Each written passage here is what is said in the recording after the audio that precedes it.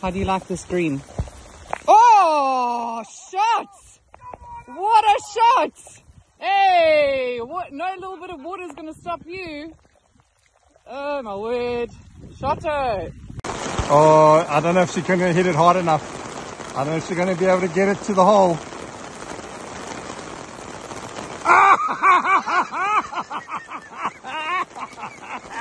Yes, please. Come on! Those ball!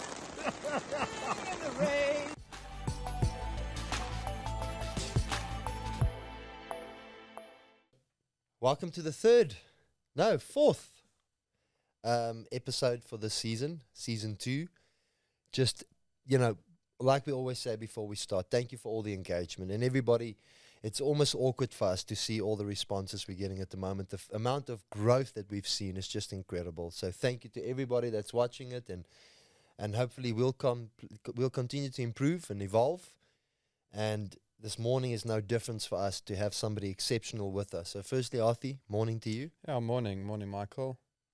What's that? Michael Balderstone from Balderstone Institute, welcome to the show. Thank you. Thanks for having me. And thank you so much, Michael, for being here. One influence in sport, and, we always know you as golf, but I'm sure as we go into it today, people will realize that it's much bigger than just golf, and you've diversified in such an incredible way.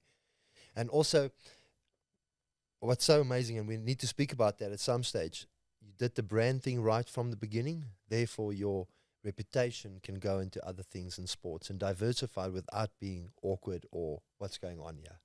Sure. So congratulations on that. Thank you. Been a journey. Yeah. And just personal, Michael, I, if you engage with anybody at your institute, if you speak to any of your staff, even your marketing department, the passion that comes out of your eyes is just very different to some of the engagement we always see in other industries. So congratulations on all of that. And it obviously starts with you, and it's been filtered through to all the support staff that you have. So, Michael, tell us a little bit about you, because I don't think people always know, unless they read some of the highlights, how far your journey is. You're also a professional golfer. It's where you come from. Yep. So, from the UK. So I spent 25 years in the UK, came out here April 1998. And I'm just about to spend 25 years here, just about. So I've just turned 50. Oh, congratulations. So I'm pretty much 50-50 between, so my accent is all over the place. So my going even further back, so my father was a professional footballer and cricketer. Since 1958 or something, you guys have been involved in sport? Yeah, so he turned pro football and cricket as a dual sportsman when he was 18 in 1958. So got good enough to turn pro, not necessarily as to make a living out of it, but I went to college, PGA accredited college, and pursued that. Didn't know what I wanted to do. I wanted to be in golf. If it had told me I was going to go into coaching, a shy lad, I would have said no. Probably in the business of running a shop or something like that. But I found the passion of coaching. I played for 3 years while doing my apprenticeship. Gradually got into coaching. Did my first lesson July 1994, and just loved it straight away. Had a knack, even when I had no technical knowledge at all of how to coach the swing. I was able to make improvements. I was able to have an empathy with them. I think that's one of the big things that you have to have as a coach. I just had a knack for helping them when I knew nothing. And for 2 or 3 years, really, you don't know anything about the golf swing when you start coaching. Gradually developed that passion. Traveled around a little bit in jobs, and then got the opportunity to come out to South Africa in 1998. So 2002, went out on my own, and just started the plans for setting up my academy. In the meantime, I did 6 months here, 6 months in the States for 2 years, learned a lot there, how they do things over there, and then came back with enough money to start my own academy. So just before you go into the academy that it is today, just two things there. So obviously, you have to have a certain skill and personality and patience, because coaching a junior, that's still learning everything. It's not just the coaching; it's life skills that comes with it. You dealing Discipline. with discipline. A young man, a young man or a woman that's still going through, so many different hormone changes and that. Versus somebody that's coaching a professional, let's say that's been there for 3 years, and you take over. It's a far more refinement, I would assume. I'm not speaking from a coach's experience, Yep. but why the junior side was so much more attractive to you? Just give us a little bit of insight into that, as to what you think you need to know or need to have as a personality in order to work with juniors versus somebody, let's say, that's more established. So I think it comes from a personal point of view. As a question, what attracts me to that? I think it comes back to what your purpose is, and obviously you don't know at the time when you're young, but looking back and reflecting and what I've developed and asking the question, why have I developed this academy like this, is to help young people. That's my purpose, and I do that through the vehicle of Sport. of sport, essentially. And golf was my sport initially, and now we've diversified. But yeah, it's nurturing young people. That's what I've learned my purpose is. So hence it was something that interested me. It was all this talent, and to guide players along that journey through, like I say, difficult years, fantastic years, but difficult years, challenging years in different ways, and how you can mold those youngsters. So I've got 2 questions there.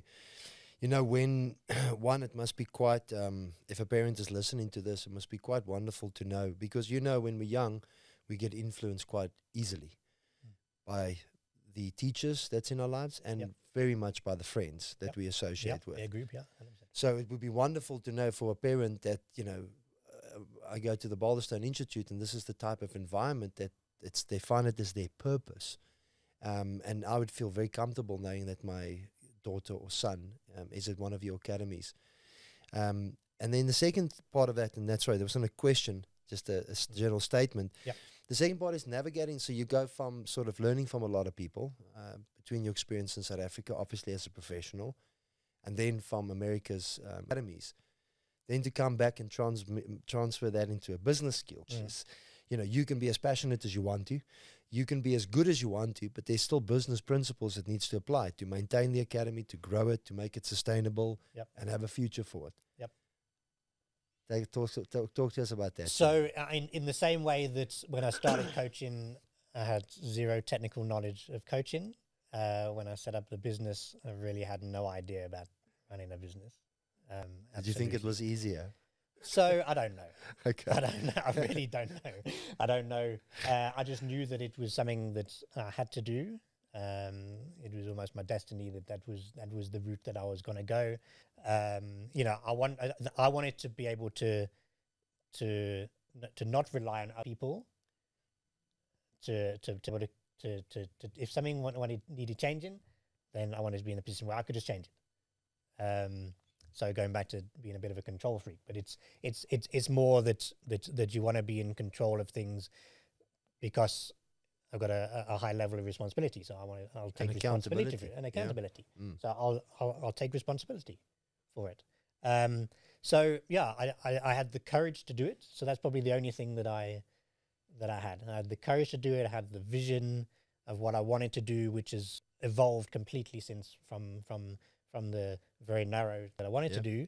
It's evolved as we've grown, but I had the courage and very, very little else. So I didn't know anything about marketing, didn't know anything about, in any of the aspects, Sales, I'm still useless at sales. So I don't run my business I'm not a sales driven person. I'm a service driven. I run a service driven business. But your actions. Then I market it. So that's it. And that probably comes from the fact that I'm useless at sales, but also I'm so passionate about the service that we provide that's what I'm obsessed with. And then I market what we do. So that's how I drive my business. So yeah, I knew nothing about it. I eventually, we started we start. So I advertised for probably 9 months before we started. We started February 2004, and I started advertising in the April of 2003. And at the time, I was still over in the States. That was my last 7 or 8 months in the States. And in those days, it was Hotmail. Guys were they were I ran an advert in the Tea to Green magazine, and the goal was to get 30 kids. And it was like I say, it was to set up a full-time holistic high performance training program for golfers that had finished school. Let's say that was the age group. So it was school leavers to bridge that gap between junior golf and the professional ranks. Because what I'd seen was we had amazing and still have amazing junior environment here to nurture juniors. What's in place from what SAGA in those days, or Golf RSA now, what they did, what the provinces do. In those days, and the NEL's foundation was juniors only. So a lot of guys they'd nurture them through juniors, and then they were left their own devices. Very few guys went to the States in those days. So they were left to their own devices. Diners Tour, what became the IGT tour, was kind of around at that time as well, but there was very little. I mean, there was nothing. There was you might have a coach, and that's pretty much it. So there was no one that was doing a high. The feeder programs were limited. Yeah, exactly, and there was nothing holistic. So I set up the program. It was a one year program, and we were out at Fevey's driving range down the road here, the old Fevey's driving range, which is closed down now. So we started there, and it was me as the coach, and Dion van Zyl was the psychologist, and I had a fitness lady, and so I provided the facilities. We put on a tournament every week, which we still do, and put on a medal tournament. Those days we went to a different course every week, and so my goal was to get 30 kids, and I got 7. We opened with 7, and a week later we had 6. That was the first challenge. I thought, welcome to business. Well, exactly, and it was nothing to do with the thing. It was actually disagreement between 2 divorced parents. The mum put the kid in, the dad pulled him out. But that was kind of the first challenge, and within a year we had 24. So it grew because there was nothing, so it was to. I can't remember what your original question was. I've gone off track here. But, no, you've not gone off track. You are completely on track. But yeah, it was to set up that holistic program, and kind of kick it on from there. Yeah. Yeah, we were talking about junior golfers because I think everybody's easier, nowadays especially, and you must know it. A lot of people are saying, we have a junior academy or whatever it might be. But I think that in the modern times, it can't just be come and spend half an hour and move along. It's like you say, how do we nurture this to either become a professional or work within golf, whatever that journey might be, and which I really am fascinated about is the education side of it. That's really coming into play now where, you can, I always say when you were younger, if you think about this, when they said you become a lawyer or doctor, whatever that might be, and not that I became any of that, but they limited you so badly when we were younger. I wish there was a guy that can come to the school and just shake you and say, listen, if you're going to be a lawyer, you don't necessarily go and have to practice in court. You can do anything you want after that. But as a foundation, it's good to have that discipline and whatever the benefits might be with that. Yeah. So here we are today, this incredible journey. You chose South Africa, which is, back in those days, it must have been a little bit odd because the UK to the States and Asia is probably a little bit more attractive. But you end up in Africa. So we all are very grateful for that because the economic impact that you've subsequently made, not just in the performance of golf, the growth of golf, but also the business side of golf. Michael, it's not just the people that you employ at the Institute, it's the economy around it, the suppliers, the facilities that you are in, the people that have to maintain the grounds, the staff that's at the range, the Huddle Park, which is definitely benefiting from your position there. All of that is a big economic footprint. And it's probably good to have a personality like you because it's a big responsibility. And when it comes to kids and parents, I might as well dive into that with you a little Sure. bit. Firstly, if you don't mind, sorry, before we go into that, and I mustn't forget that, but just tell me a little bit about. So I go right now. I'm a parent. Whether it's in, where are you currently? Mm. What is my, if I have a kid right now that's maybe not sure what to do, or a daughter that's unsure about this, where do you stand right now? Just give us a little bit of insight as the What is the 2023 prerequisite? Yeah, what's the of joining your 2023 academy? position for Michael Yeah. Balderstone? Okay, so let me explain. So we'll focus on the golf. Yeah. So I just kind of explain how we evolved from that original Yeah. program. So we ran that for a few years, and we were around 20 to 24 for a bunch of years. Some really good players, but it got to the point where I wanted to grow it beyond that, and then you got to look for where you want to grow, and also looking at the success rate. So in our second and third year, Toto Timber was in our academy. Okay. We so spoke then about him subsequently- yesterday. That Dylan won. Won the, So Dylan Nadi was the last player of colour to win on tour, and the previous person was Toto Timber, Toto when he went in Kenya, 2019. yeah. 100%, yeah. Mm. So he was one of our early successes. He came, and that was a prime example coming through the Ernie Els Foundation. Is that where he comes from? So he was in the Ernie Els okay, Foundation. okay. So he's from Victoria, Mamelodi. Yeah. He was in the Ernie Els Foundation, and then finished school, and then was on his own. Okay. So go back to what I was previously saying, and a talented youngster, but he was 110th in the national rankings when he joined us. Put him on a scholarship for a couple of years, and within a year, he was top 10 in the country. He'd come, I think, third in the SA Amateur, and within 18 months, he'd turned pro. Wow. Winning the Vusi Ngabeni. And that stage, that the top 10 in those days, it was quite a strong top 10. So George Coetzee, Charles Coetzee in those days, Swatzel. really strong player. Swatzel was a little bit earlier, but you're talking 2005, 2006. So Brendan Grace, George Coetzee, JB Kruger, Niels Kiddekat, they were all in the top 10 in those days. So it was a quality top 10.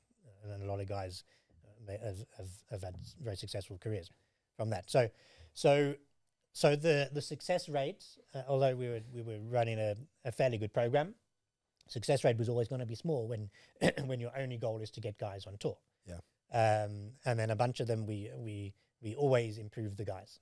We have a great environment. We train them good. We provide good facilities, good coaching. But when you've got a success rate of 1 or 2%, which is pretty normal for high performance academies around the world, then you've got to look at what you can do more for the others. So in those days, Damlin used to run a program. Damlin and LMB Campus, they ran a program in conjunction with the PGA, which is a two-year program. So I approached the PGA, and I wanted to run a similar program, and we ended up running their full what used to be the apprentice program, or still is the apprentice program. So we did it as a 3-year program. Got the accreditation to run the program. So the guys could then come to us, get training in all aspects of the golf industry, get a qualification, stay amateur, have an amazing experience for 3 years as a college experience in South Africa, and then make a decision whether you're going to pursue a career in golf, pursue a playing career still, having had that 3 years of competing on the amateur circuit, or doing something else. Okay, so that 2008 we got the accreditation to run that, and that really revolutionized the business, because then obviously that's a great sell for the parents. Yeah. And in those days, it went a little bit strange for a while, where a lot of parents were, about 5-6 years ago, weren't too fussed about getting qualifications, and a lot of parents were putting their guy on the mini tours, their kids on the mini tours for 2 or 3 years. But in those days, and luckily it's come back now, that qualification is now really important to the parents, and so that revolutionized our business, and grew pretty rapidly, 50-60 kids with those two programs, what we call our Elite Academy now, which was the original program, and then the PGA Diploma program. And then 2013, we then went to a high school program. We opened up a high school program because then I'd seen the trend there was that a lot of our talented players, the parents were bringing them out of schooling and going to homeschooling, but a lot of them weren't finishing. So they get to 15, 16, doing homeschooling, playing the amateur circuit, and some of those guys have made it. Most of them didn't. Yeah. So I wanted to find something that was going to provide the flexibility of the homeschooling, that they could compete more, because the traditional private schooling wasn't allowing that and doesn't allow that, to the extent that the top players want, the top juniors want, but also to provide more structure, to take the pressure off the parents and to make sure that they can actually finish their education. So I set up our full-time junior academy. Initially did it with a school, Abbott's College. We partnered with for a year, but then that didn't give us the flexibility. So then we went out on our own, became a Cambridge study centre, and since 2014 we've been running that program. So essentially our main programs are our Elite Academy, which is the original program, which we've got half a dozen to 10 kids on every year. We've got our PGA Diploma program, which is post-matric, which is a 3-year program to qualify the guys for the golf industry. All of this involves elite training, high performance training with all the programs, and then full-time junior academy are our main golf programs. We do a greenkeeping program. We've got about 4 or 5 kids on that as well. But yeah, the junior academy and the diploma program are our PGA diploma program are our biggest programs. And they're the essence of the business became high performance training combined with education, and that really became a major philosophy of our business. So what is a prerequisite? So it's for the players, it's about having a great attitude, having some potential, and wanting to do it. Essentially, if we see that the parents are wanting them to do it, but the kid's not, it's not going to work. So, can you hypothetically, sorry to interrupt, let's say you finished matric and all of that, and you're done with school. It's not like you need to be a certain handicap in order to join the institute. Yeah, like you could be like a 12 by matric. Yeah. So rough guidelines is 9 handicap or below. Okay. But even with the handicap system at the moment, you can be we get plus handicaps that are nowhere near Correct, a 9 handicap, and we can get an 8 handicap. It's actually a lot better than a plus handicap. So those are guidelines. Everyone has to do a game evaluation anyway. They have to sit down for an interview with the youngster and the parents, or at least one parent. So that's where we're looking for is the potential. So can we get So the PGA's requirement. So after they finish through us, then there's an opportunity to join the PGA, and their requirement is a 5 handicap or below for males. I think it's 7 handicap or below for females. So our minimum criteria, can we get them in 3 years to meet those criteria? So that makes a lot of sense. With 3 years of full-time training, From we can a pretty 9 much to do a that. 5 So we've taken guys with great attitudes that might be new to the game on an 18 handicap that we've been able to scratch within those 3 years. Okay, it's never about where they are. It's about where we can get them. The process. I mean, you'll know yourself. We've all known kids that are amazing at 14, 15. They might be number 1 in the country. By the time they're 18, 19, they're not even playing. Yeah. So it's never about where you are. It has to be about your attitude, and do you have some kind of ability that we can get you to the minimum requirements to join that PGA for that program. And obviously, we want kids to come in and add to the and be a positive contributor to the culture. And what's considered the junior? Sorry, just for listeners. So junior, so grade 7 to grade 12. Grade 7 to 12. Yeah. So you're saying that by the time they get to grade 7, once they fall into junior, the prerequisite on that. So the 9 handicap or below is the requirement for the PGA. Okay, program. got you. For our junior program, It doesn't really. Okay, I hear what you're saying. It's about potential at that age. Talent identification at 13, 14 is almost impossible. Yeah. Who's going to make it? Who's not? And because we're adding the education, we'll put a major emphasis on the education. If the education is falling short, they're bugging around in the class and they're behind where we feel they should be, and they're all on their own pathways and their own work at their own pace. That's the beauty of the program. But if they're behind the pace that we've set them, we stop the golf. Yeah. And that might be for an afternoon. It might be the Friday medal they don't play. It might be for a week. They don't play until they catch up. So we put a high emphasis on the academics. And as long as the academics are okay, we put on a great, provide an amazing golf program for them that they can, in a great environment to nurture them. And they can get to amazing standards. But yeah, the prerequisite attitude and some kind of ability and attitude. Yeah. Obviously, the earlier we get them, the more we can do with them. So what is the earliest I can join? So grade 7 is the youngest we will take. It's the youngest. Full time. Yeah, we obviously have programs from 4 years. From 4 years upwards. Oh, okay. That's exactly what I was going to ask. So, I can bring my kid to you when it's, let's say, at a young age, because certainly now I've got a young daughter, and I'm not sending her because I know she's going to be a professional golfer. I don't know. But I really like the discipline that comes with it. I wanted to have some ability in sports. So we're filling a few sports out at the moment. So you're saying sort of at the age of 4, that's when you guys have a program already? Yeah. Okay. Yeah. BSI Kids Golf Program. Okay. So from 4 years upwards. And at that stage, it's fun, keeping it fun. Yeah. A lot of motor skills and physical literacy stuff, using the snag equipment, lots of short game stuff, getting them on the Mashi course at Huddle Park there, and really keeping it fun. My staff member that runs that is brilliant at that age group. And then they progress into more competitive kids age group where you're playing the SA's Kids Golf.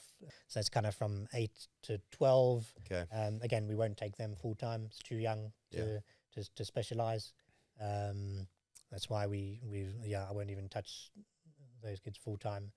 And then once they get to grade 7, which is the start of the Cambridge system's high school system, rather than South Africa is grade 8. But so we take Cambridge high school starts in grade 7. So we take them from then full time. Yeah.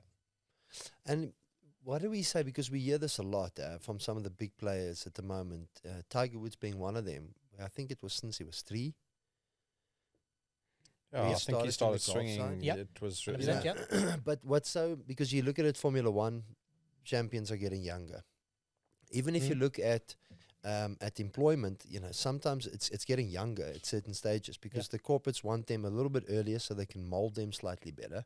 It could be a negative or positive. But why do you have that sort of approach? I mean, what would you say to, not everybody can be a Tiger, and I'm not making a direct relation. But even myself, I'm sitting here, I just feel that the kids need to have fun first, and whatever they specialize in will come naturally out. And whatever they want to enjoy, because I can tell you now, there's no doubt about that. When, you're coming from a very staunch rugby school myself, the kids that the parents jumped on from a very early age and literally started drilling from they were 6 or 7, never made it in the rugby. And they rebelled in their life in general. Because it becomes a job too early on. Yeah. That's exactly it, yeah. So that love for the game and the passion gets lost, down the road because it feels like a job. It's like you have to do this, you have to practice, you have to play golf. This is the only option. Yeah. Where you start a bit when you keep that enjoyment in the game. And what most of the guys on tour stop golf is not because they don't have the ability, it's because they hate the game. Yeah. Or they don't enjoy it anymore. They've lost the passion and the drive. Waking up in the morning, going to the range or going to a tournament is not what fuels them anymore, So it's crucial to narrate that. Michael Phelps. So it brings on to sports parenting.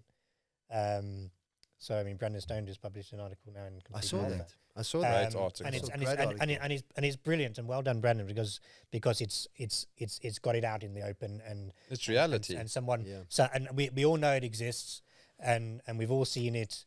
But someone with the influence of Brandon to come out and say that and put some emphasis on it is brilliant. So Absolutely right. You've got to have fun, and there's a major misconception about what Earl Woods did with Tiger.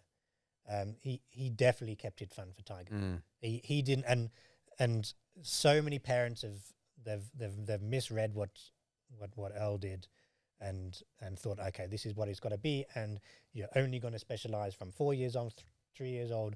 You're going to specialize in golf, and this is the way it's going to be. And that Navy approach or Army approach to. So I'm gonna Just read his book. this is what you're gonna do, and you listen to Tiger, and he'll tell you the exact opposite. Yeah. And he wasn't a multi-sport kid, and I've been to so many sports science conferences where Tiger's held up as the single sport example, and he wasn't. And there's videos of him saying he got his speed from playing baseball. Yeah. His rotational speed from playing baseball. So and he was playing basketball and he was a sprinter and baseball. And he'll say he grew up playing baseball. So there's massive misconception, and so many parents of they believe, no, you've got to focus on one sport early on, and then you put in a ceiling. You're definitely putting a ceiling on where your youngster can get to, because they won't develop the all-round motor skills and physical literacy to break through those ceilings and get to the top. So it almost doesn't exist that you have an athlete that's got to the top level in any sport that's specialized so early, so young. I mean, if you look at his documentary, Tiger Woods said his best friend was his dad. Yeah. Now, exactly. if he was in that, Army or Navy mode of the relationship between the father and son, he would have hated the game if his father wasn't a great impact from a positive perspective. Yeah, exactly. You get what I'm saying? There's a fine line between those factors. Yeah. I think he's done a huge and beneficial job to Tiger to where he is, and I Yeah, don't think they would change anything anyway. Yeah, and what's fascinating is that as soon as they got to a golf course, the roles reversed, and it went from Earl being in charge at whatever age it was. So Tiger was then the guy in charge. So he was the boss. As soon as they stepped out of that car, got into that car park, he was the boss. And you see so many parents. SA Kids Golf is brilliant. US Kids Golf, all around the world, there's brilliant things there. But you so often you'll see the parents caddying in those environments, and it's great for the parents to caddy. I'm not saying they mustn't. Parents be involved. Okay, it's brilliant, but you mustn't be dictating to your kid, because you're not giving them opportunities to learn. Yeah. So many of the parents who hardly play themselves, some of them don't even play themselves. There's 5-9. And they end up having arguments with their kids about what club to use, and then they're upset with them, and so they don't allow them to learn the key lessons that they need to learn themselves, because they're the ones that are always in control. And I'll switch it completely. Tiger, you're in charge. Yeah. Full-time programs early on. It must be fun. They must play lots of different sports. Then they're building up their foundation of the physical literacy, Which is life skills too. Sorry, Michael, but it's part of its life skills. Yeah, exactly. Yeah, so a bit of life skill in terms of the team sports compared to the individual sports. You got straight line sports, you got rotational sports. So just get a nice mix of everything, and then the time to specialize is 14, 15, which is where we bring them in. So that's why we don't do younger ages, and even then we train a 14-year-old differently to an 18-year-old, because they're going through different stages of their lives. But yeah, I mean, going back to parenting, there's so many things that a lot of parents are thinking is going to be the best for them, which is the exact opposite of what they should be doing. It should be keeping it fun. We've got to be getting the guys to self-reliance. So we call it the three selfies. So self-responsible, self-reliant, self-disciplined. That's what your goal as a parent should be to get your kids. And if you're on them all the time, or you're spoiling them too much, then they don't get to those points. So they're either gonna stay reliant on you, or the opposite is they reject you. So a lot of the kids where the parents are too hard on them and it's not fun, then they give up. because they're not enjoying it. You know, I've had highly talented teenagers just quit like that because because of what the parents are doing to them. And demanding. Yeah, and 100%. Arthur, you're going through it right now. You know, there's so many books that you can read about getting a kid. You know, but you still go and overthink it vastly. You know, and once you have the kid and all of that comes through, and to say the kid's going to be okay. You know, we are all so fortunate. You give the kid a great foundation, a great environment. They will adapt. And they will ultimately shine in whichever area they're going to shine, whether that's or not. And you said something very interesting now before we had the power, thank you, ESCOM break. But about saying, because you just got me there, and I'm really interested to say what you say next. Everybody thinks overseas is better. Everybody thinks if they need to make it, they must go overseas. We just had Dylan and Arthur, you just mentioned it. Most people I actually know have never finished that side. And then they come back at some stage. You're much more qualified to talk about that. So just talk us through that, the mentality and...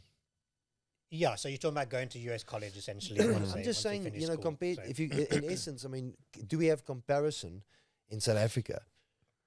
In the academies and the way that we approach it, yeah, you know, why go overseas all the time? And that's not always the lotto ticket.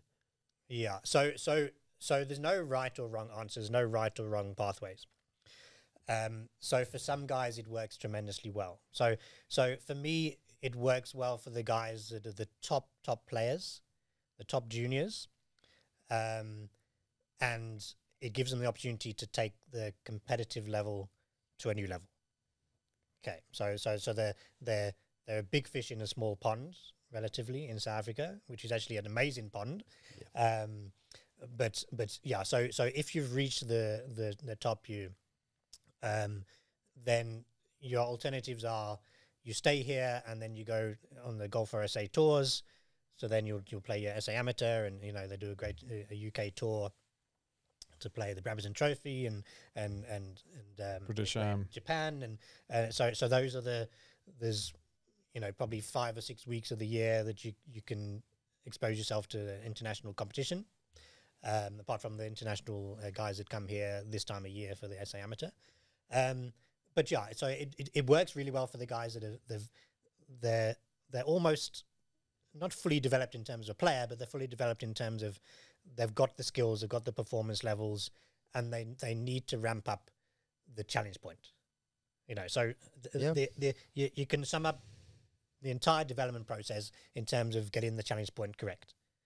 So if you're number one in this, let's call it a small pond, to ramp up the challenge point, you go over and certainly Division 1, you'll be competing at a higher level on a weekly basis. So that's who it works well for.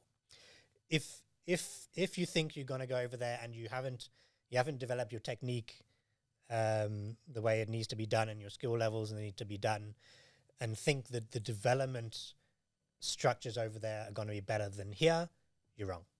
Just they don't. Okay, so colleges want to recruit the best players that they can to compete for their college. Not necessarily to make you better. They're not there to develop you. Okay, by competing, so they develop players by competing. So your typical coach over there is not a coach; he's a manager. Okay, so it depends on who you are, what stage of your development you're at, whether you're going to do well or not. And some guys have done well. But the majority of the guys that they haven't reached that level at 18, they've still got a few years of development to go in all the different aspects. I believe the development structures are better here than they are over there. So that's it in a nutshell. Because they're not geared up for it. They want to recruit the best players they can to compete for them. And if you're not in the first team, then you don't even often get to train with the guys. So that's why we find a lot of guys come back early on, whether it's after 1 year, even earlier than that. A fairly high percentage won't finish. You know, they think America is what they've seen on TV, and you know it's a vast country, and there's a lot of colleges in the middle of nowhere. So you've got to make sure that it's at the right time for your development, and you're going to the right place. and the top guys, they get the choices, and there's Division 1, the top colleges have got amazing programs, and they'll be flown everywhere. They'll get all the equipment, and it's amazing. Below that, there's not much there, so they end up coming back and continuing their development journey here. Yeah, I suppose it is a bit of a cliche, but if we just talk about always greener pastures, a lot of talk at the moment is that, and we heard this now often as well, when the local guys, when there's a co-sanctioned tour and some of the top players come here and they just look at the way that they're training and practicing and the dedication that they show, then those guys are like, what? And to be at that highest level of competition, I don't think people understand the sacrifice and what goes on behind the scenes always. Yep. I remember this big podcast station in America read Tiger's daily approach to his golf, talking even outside of his prime. By the time they got towards the end of the day, they said, I feel tired to explain it to you. You think in the morning he does his rounds, then he trains, then he's back on the course, then there's another hour and a half, and by the time it's 8 o'clock, he's now finished, and he's been on the course since he was, 6 o'clock in the morning. And just talking through it makes you bloody tired. So make no mistake, it's a completely different sacrifice. And I think that we have an incredible programs here that has ramped up over the years incredibly. So really, Michael, let's just take a moment there, and I wish that parents can just sit down, watch this for an hour before they make any big moves with their child in any type of sport. Because you're talking from such an experienced perspective. You also mentioned earlier about parents getting too involved. We've seen it so many times where parents get involved to a place where it's starting to hurt the child. They think they come from a support place. But here's the other thing, which is also reality. They also sometimes live through their kids. They maybe didn't reach that pinnacle point in whatever sport they're going for. So they want to do that through their kids. And whatever fame and fortune comes with that, they're sort of chasing that with the kid. Yep. And then that hurts your kid at some stage. Any opinion on that? Yeah, so I could talk about this for a week. So there's so many aspects to it. So 100%, a lot of them are they're too domineering. They're living their dream through their kids. So everyone comes from having the right intentions. I've experienced a fair amount of parents that are doing it completely wrong, and they all come from the right intentions. Okay, so we all love our kids and we all want the best for them, but it's just understanding what's best for your kid. And it's not just like whether you go to US college or not. It's not a one size fits all. There's no formula. There isn't. So I mean, there's some best practice stuff, but you need to be supportive. But so there's a balance, and what works for one kid doesn't work for another kid. So that's a key thing as well. So again, parents will often look at what the top junior around at that stage, what does their dad do, and follow what their dad does. Okay, and it might work for that kid because they've got that kind of relationship or got that strong characteristic that they can take it. Some of our most successful players, they've had parents that have been really involved, and sometimes it looks like it's over the top involved, and arguments on the course and things like that. And there's big examples where relationships are broken down. But there's been highly successful players that have come through, and the parents, certainly normally one parent being almost a pushy parent, okay, but it works for that dynamic, and then other parents see that, okay, so I also need to be tough on my kid, and I want to follow that, and because they're different personalities, it doesn't work. Okay, so you got to understand what works for your kid. So typically being very supportive and having one almost over supportive parent can be positive as long as you don't go beyond that, and the dynamic has to change as they get older as well. So because at a certain point they're going to rebel. So the dynamic has to change, and you have to move over to that self-reliance, and the self-discipline, because you can't continue to instill the discipline At 13, 14, most teenagers don't have the discipline. But at some stage, if they're going to make it, they're going to have to. What you're talking about with Tiger. So there's no way that he developed that self-discipline if Earl was the only one that was instilling the discipline and it didn't come from Tiger. So, you know, it's clear that Tiger was the one who was saying, no, let's go, let's practice.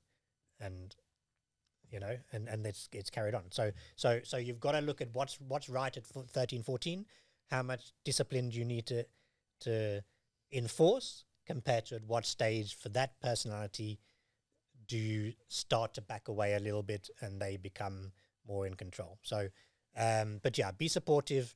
You know, there's certain don't do's. You know, I don't like the parents to be providing the solutions. So the drive home and the lecture on the way home about why didn't you do this? Why did you do that? That's a no-no. Kids hate that. So you've got to provide the opportunity for the kids to learn, okay, learn from their own mistakes. So it's having the environment that is okay to fail, and to make mistakes, and not come down hard on them. So we remember things based on emotion. So you've got to make sure that you as a parent you add emotion to the positives and you take the emotion away from the negatives. And most of these parents that are doing it possibly wrong, they're over emotional for the negative and they easily forget about the positive and they don't even mention the positive. So if you emphasize and put emotion to the positive, then that's what they will remember. And then for the let's call them failures, where they make mistakes, which they have to do in order to learn, but then they need to be able to reflect and to learn it themselves. So the ideal situation is that you don't do you haven't played well, whatever, come, let's go get a McDonald's. But I mean, in your program, just trust the program. It's been proven. It's got credibility to it. Yeah. And if you're going to take the time and the money to do so, trust the environment you've placed the kid in. Yeah, 100%. Trust your kid. So you know, so I mean, Butch Harmon always said the Tigers' number one coach was always his dad. Okay, so that's fine. So you have a major influence on your children, and that's positive. But make it positive and don't make it the negative. So what Brandon was talking about with a 10-year-old kid being shouted at and then being clopped, you know, that's emotion. That's major emotion, and that's gonna be burned into that kid's psyche. Where you were saying earlier, then it becomes work. You know, you can't make putting work for a 10-year-old. That kid's he's gonna give up. He's gonna go do something where that emotion isn't there. And we've seen it over and over again. So take the emotion out of it. Give the kids the opportunity to reflect and learn. Chat to them later. Ask them questions. But if you're the one trying to solve problems, then you're not solving any problems. Because you might have the answers, but it's not important for you as a parent to have the answers. It's important for the kids to have the answers. So come with the right questions and allow them to reflect. And if they're still not getting it, guide them there. You know. So it's how kids learn. If you're being told all the time, those ears are closed. Drive home, what. Those ears are closed, and the kids are hating it. They just want to go home to do something, watch TV, whatever, and they've got a negative connotation with golf now and performing. So they're now going to be scared. Next time, do I take the risk of that shot?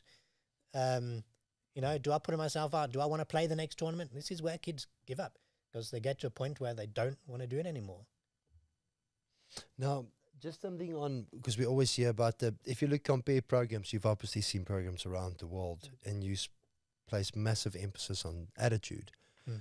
How do you see the juniors, people come to you, the commitment level versus an overseas country like America or the UK? Do you see similarities in that, or let me not answer for you? So I think the big one where it's different is probably Asia. where they have commitment levels on a different level completely.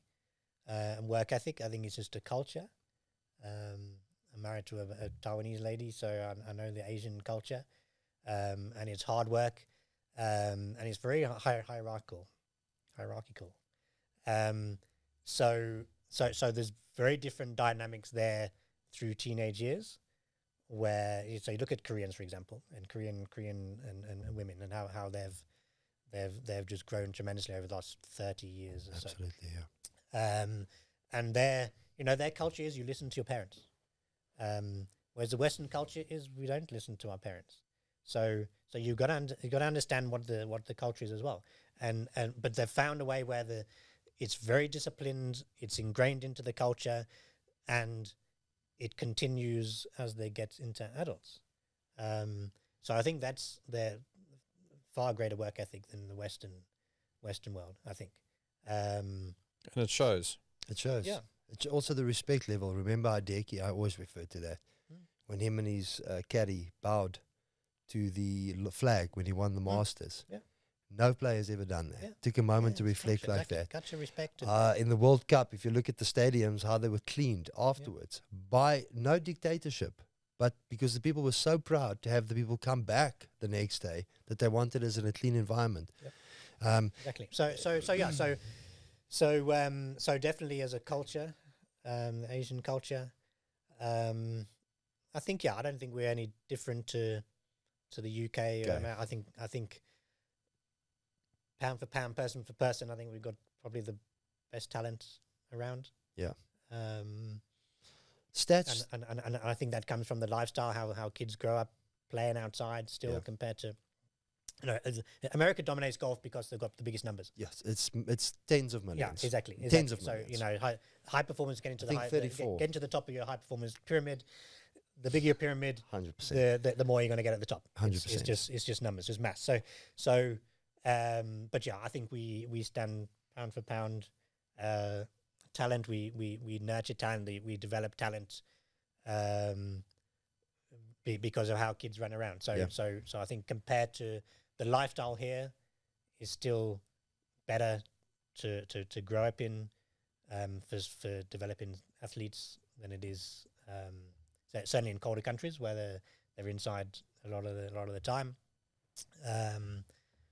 So and then it's down to the individual whether they're prepared to do what it takes. So you talk about Tiger, he does what he's prepared to take beyond what anyone else is going to do. Okay, so for me, you've got to be a little bit obsessed. If you want to reach the top, you've got to be obsessed, and developing as a as a high performance athlete or running a business, for me, it's the same. It's the same success traits. You've got to do what your competition aren't prepared to do, and if you're not prepared to do what the competition is, then you're going to be part of the pack. And if you're not prepared to even do what the average competition does, you're not going to be even part of the pack. You're not going to. So it comes down to what, as an individual, once you get to that point where you've got to do it or you don't, you're going to succeed or not. Are you prepared to put in what others aren't? And, as this is the golf show, but I just want to quickly, so I'm assuming that a lot of your philosophies and the way, Michael, which I've learned a lot about you today, and I'm hopefully going to be able to apply that in my own parenting style. But the other sport that you also do, have you taken that philosophy across the board? 100%. Okay. 100%. Yeah. So I went through the evolution of the golf programs, and then so we were originally called the Golf School of Excellence, because obviously it was golf focused, and then got to 2015 around about, and particularly with the evolution of the junior academy, and then we got approached by some of the parents who were friends with some of our golf parents who were in other sports, that heard about the program we had. Okay, can we do our schooling with you? Because we're high performance tennis player or high performance footballer. So we allowed a few other athletes into our study center. So first it was tennis and then football. And then that got us thinking, well, okay, so if this model works for golf, then we can replicate it and it can work for other sports. So then we started investigating what other sports we could go into. So the IMG Academy is in America is kind of the vision that I have at IMG Academy for Africa. Well. So which evolved from Tennis Academy, Nick Bollettieri Tennis Academy. They attached golf, calling it the David Ledbetter Academy, and then added different sports on around high schooling and around sports science. Okay, and then they've obviously built over nearly 50 years now this amazing multi-sport academy. So that's what I'm busy building for Africa. So we obviously started with golf, moved on to football, now on tennis and athletics program. So the philosophies are pretty much the same. So we had these kids in our study center, and then we thought, well, so can we then use our philosophies, what we've learned from golf, and set up our own the training side of the sports as well. So tennis was an easy one to associate with, being a single sport. So I approached over a number of years quite a few of the top tennis academies. No one to try and partner with them. No one bit. Eventually, I teamed up with a football coach, and we opened our second sports academy was a football academy. It's been going. We're in our 5th year now. Again, started small. Started with about 10 kids. We've now got, last year we had 60s. It will be similar this year. That's flourished. Obviously different dynamics, but the philosophies still remain the same. The education is vitally important. The way we nurture the kids. So it's about developing their character, their academics, and their sport. So we have kind of a little pyramid. Character is the most important. Character is the foundation. Academics is next. If you've got those two in place, then you've got a chance of excelling in your sport. Okay. Beyond that, we're not interested in producing champions that no one likes, aren't positive contributors to society. We want to build their character. We want to provide multiple pathways for them once they get to, whether it's 18 leaving school or 21 leaving college, provide multiple pathways for them to be successful. So that's why the academics is so important. And it keeps them in playing their sport for longer, rather than having to go and work. So it works in so many different ways.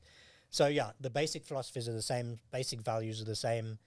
It's about having a continual learning philosophy, being a positive contributor to the environment you're in, a positive contributor to society, being a good person.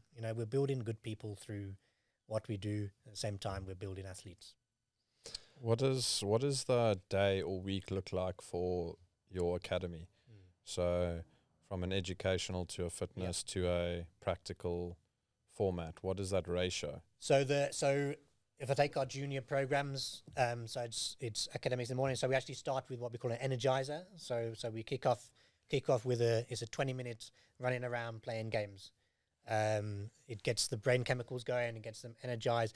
If they're hyper, it gets them centered, brings them down a little bit. If they're a little bit flat, it brings them up, so it centers them. Then we do and it's building long-term physical literacy as well. So that's how we kick off. We used to do it as kids. I don't know about your generation. No, we did. We did. We used to do it as kids. We'd walk to school, cycle to school. Yeah. We'd be in the playground playing soccer, playing cricket, whatever it would be, rugby, touch rugby. I think I did 6-7 Ks on a bicycle before I got to school. So we used to do that as kids naturally. That was, and then we would play in the playground afterwards. And these days, we drive our kids to school. They're on their phones. We on our phones. Exactly. So the kids don't have what we had. So we've systemized it. So that's how we kick off the day. So it's 20 minutes energizer, and we'll play. I'll be having a team frisbee game, ultimate frisbee, or they'll be playing a bit of soccer. Whatever the sport is, they'll play a different thing for those 20 minutes. Do a 10 minutes kind of a meditation kind of thing to get even more centered. Like a 10-minute motivational thing, and then 8 o'clock we'll kick off for 4.5 hours of class. The class is not teacher led; it's tutor based. So we call our academic staff facilitators. So they're there with their laptop, and they're busy from minute one. They're busy. They've got what they need to work on for the day or for the week. They've got certain tasks they need to fulfill, and they just get on with it. And they choose what they're going to do. So there's not a class of maths where the teacher's doing maths for that hour. They're either listening, dreaming about golf, whatever it is, and wasting that hour. From minute one, they're getting on with their stuff. There's online assistance in terms of resources that they can, kids learn from Googling stuff these days anyway. Sure. So there's resources online for them to self-learn. If they're stuck on something, hand up. There's facilitators in the classroom who can assist them if they're stuck. If they're really stuck, in the facilitators who are generalists, academic generalists, if they can't help, then we book a session with a subject specialist, a tutor session, which will be a half-hour one-on-one tutor session. Okay, so there's multiple levels of support. One kid's doing maths next to another kid that's doing English, another kid that's doing geography, all at the same time. So there's no wasted time, not listening to the teacher. Okay, so they get on with their stuff. Gets to 1 o'clock, they're finished, half-hour lunch, 1:30. I'll talk about the golf program. 1:30 till 4:30 is the golf program now. And that's a combination of range time, on-course time, gym time, bit of mental time. So it's a nice combination of that. And depending on where they are in terms of their development stage, sometimes they need a little bit more range work because we're doing more technical building. You spoke earlier about the difference between youngsters and a pro. It's are you building technique and building performance, or are you maintaining? Okay, so it depends on where they are. So if they're at the stage, if they've been with us a few years and it's more maintenance, they'll be more on the golf course. If it's more building, then we'll be doing more. They need more technical based. So there'll be a lot of repetition on the range. Plus, we'll always build a lot of skills development into the stuff as well. So we like a high percentage of short game compared to range. Most of the time, we're trying to drag them off the range to get them onto the golf course or onto the short game. We know that you develop as players on the golf course.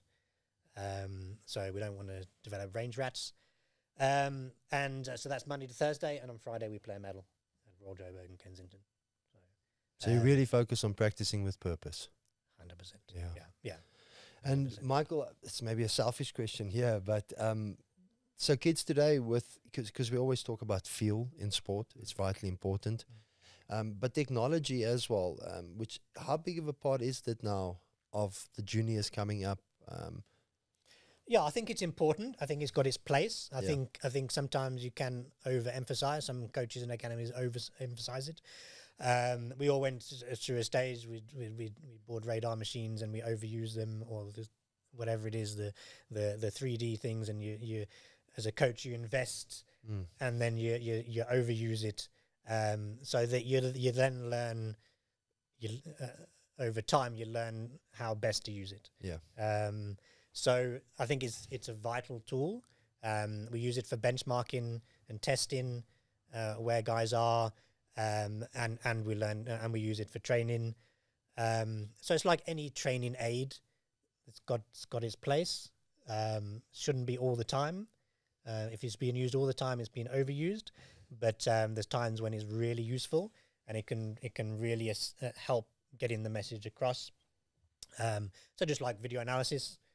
We'll use that sparingly, just like a training aid. If you're using a training aid all the time, you become over-reliant on it, take the training aid away, which you've got to do on the golf course, then what do? So you can't rely on technology, you can't rely on a training aid. They're there to assist the player or the coach to get a message across to the player. So I think it's vital. There's amazing data that we can get now that we didn't have when we were developing, which can really accelerate the development process. So I think if you're not using it, then you're missing out. But it's as and when. So that's the art of coaching, is when to intervene with words, when to intervene with a training aid, when to intervene with getting them on data, showing them data, and how much of it you show them. Yeah. So Michael, I tell you what, I feel so much more educated on stuff, and this will be taken out. But what a perspective you've given us today. And I thought I knew a little bit more than I did. But like in the show, it's important for us. You've got great affiliated sponsors and people that's been with you for a very long time that has helped you to drive the academy. And what's so amazing with you especially is that you first got the credibility and then the sponsors come on board. And of course, there's always people in the beginning that look at the vision and the dream, which a lot of players struggle to navigate with because they believe at 15 or 18, they are now the best and you should do everything for them. You know, at that particular point, it's just a vision. But I asked you some of your personal and most proud achievements, and one of them said 19 years in operation. And I just want to take a moment there for people to understand why you put it down. And I hope I'm not completely taking it out of context, but to be that long in business is incredible credibility. You know, your programs must be working, and it tells me you're adaptable because the environment has changed over 19 years. It tells me that you keep innovating in your approach because, again, if you stuck by everything when you started at 19, you wouldn't be where you are today. So really proud of that, and congratulations. Thank you. Yep. The growth and evolution in business, I now know why that's put on there because it's not where you started.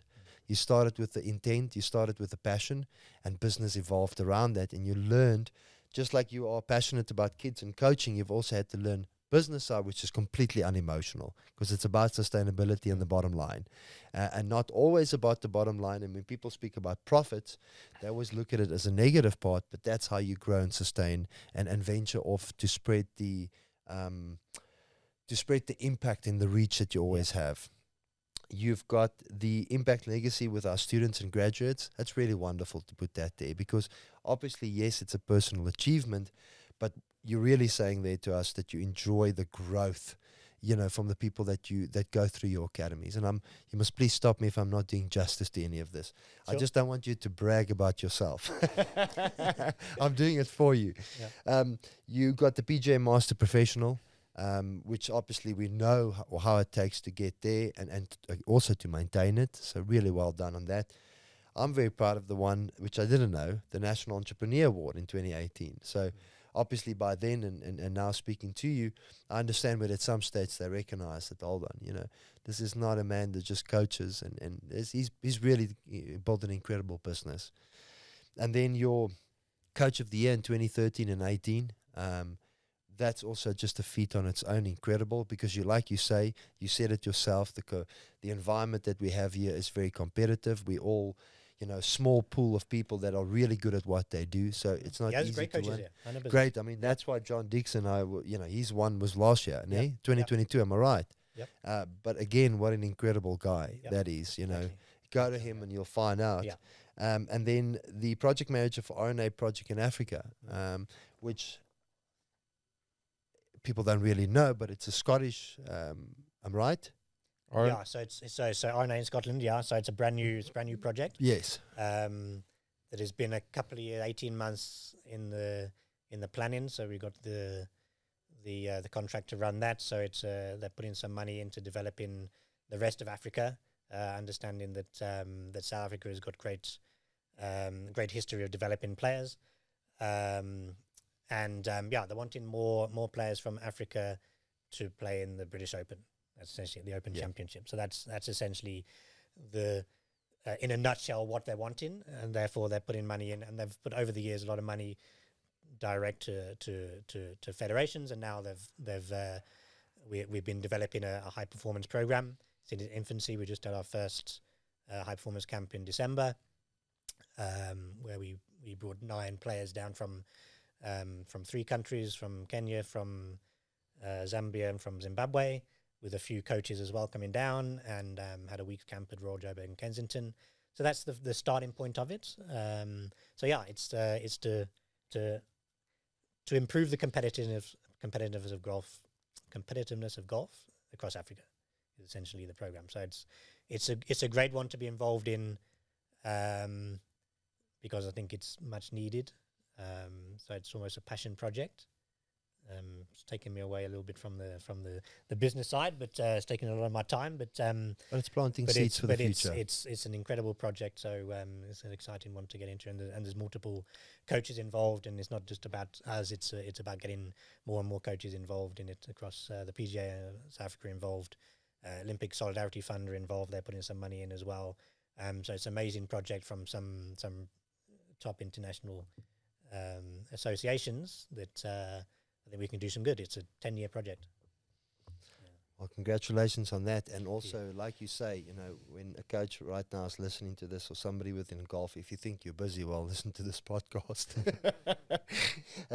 The other thing I just wanted to finish on this, because of our time here, because I think we can sit with you for another hour. But I just want to talk about some of the sponsors that you have that's been with you as well. We normally highlight them here as well, Michael, because we know it's not everybody wants to listen to that. Almost when we talk about sponsors, everybody just slows down. But when you want the sponsorship, you pay attention. And sponsorship plays such a contributing part in golf. You know, golf, firstly, as a body that raises funds for things around the world. I know for a fact it's one of the largest bodies that does that. And then two, sponsorship, you know, doesn't always just start at the peak. It also starts where you are sometimes nowhere. So apologies for that. So you've got Friction, Puma, Product, which I'm assuming is relatively new because he's made a huge impact at the moment in South Africa. It's RV. RV is he also seems to Golf Raid, which is also fairly new, but very proud of that South African company, made and grown right here. And I see, as I go into clubs more and more, I can just see the stocking of that is getting higher. The Athletes Against Child Abuse, why is that with you? So that's because it's a much needed cause. I wanted to get involved in. So yeah, it's just much needed. You know, I think we're a long way behind its international standards in terms of safeguarding. How important it is overseas. Working with the RNA and the Olympic Solidarity Fund has been really clear how much of so the Olympic Fund, that was the biggest, most important part of the camp that we ran in December. Was a safeguarding. They weren't worried about what we did from a performance side. That was their most important factor. So, and we had to do it to international standards. So it's about driving that message that that you know, we've got to do better for our kids. We've got to provide environment where abusers can't flourish. And unfortunately, there's been a lot of pretty high profile cases with private schools and sports, where in the past it's been brushed under the carpet. With schools, they'll get rid of a teacher out of their own environment, but then that teacher will go to another private school. And some of the federations, national federations of sports, have also been sweeping stuff under the carpet if it's a high profile coach. So things need to change. So it's about getting that message across that this is probably the most important factor in youth development. It's not about how many champions which we produce, but you know, are we providing a safe environment for our kids, for all of our kids to play sport and to be educated? And so for me, it's a passion project for me, just to get this word out how important it is, and to try and drive that message. You know, and our show has made a turn over the last, since we started. We never really we mental capacity comes up a lot with us, and bullying, something we also feel very strong about. You know, of how shitty that is to do, and it starts with the school systems going, that's not cool. You know, you're not a bravo man or a girl to do that. You know, and it's something that we take quite seriously on the show too. And then, you know, something that is a little bit closer to home. I just want to say, Flightscape is also very fortunate to be involved with you as an institute. And we are very proud of that fact. And you don't have to say anything on that, Michael. Everybody should know it's quite close to my heart. So thank you very much also for that involvement with us. Yeah, that's our pleasure as well. Michael, for today, Arthur, I think both of us were quite silent on this one, because we want this to be the hero, and what you said today, Michael. And I want you to know, Michael, that today was not just about sitting on a chair. If a parent takes the time to listen to this today, you know, we always overthink things. And if you just take an hour, sit down, listen to what Michael said here today, and I bet you right now that your mindset will change on how to approach your kid or navigate with your kid in certain places. So thank you for taking the time. Pleasure. And all the coaches that are there at your institute and everybody that's currently involved with you, your sponsors, all the passion that we see, all the development, the impact that you have on golf. We cannot say this enough, Michael. Thank you for coming to South Africa and driving that for us here. And of course, we see you as complete South African, and it's just such an honor that you are on the driving seat that you are.